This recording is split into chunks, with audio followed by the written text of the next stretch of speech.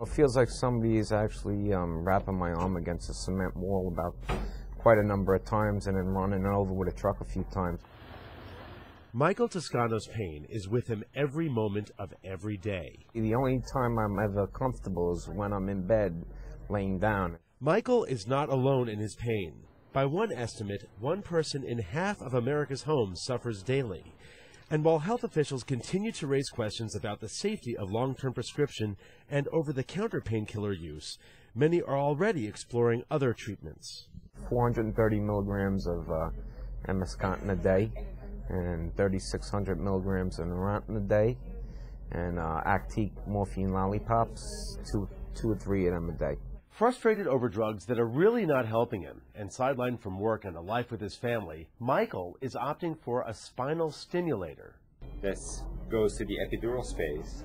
It blocks the pain pathways, so it blocks the pain signals, so the patient just feels a tingling sensation, and that takes away the actual pain sensation. In an outpatient surgery, the small stimulator is placed completely inside the body, usually in the buttocks. We put a little electrode in the neck itself, and then it's connected to a battery. And a lead is threaded into the epidural space, where it can stimulate the spinal cord. It's controlled, turned on and off with a small remote. Some patients leave the device on all the time, others for just a few hours a day.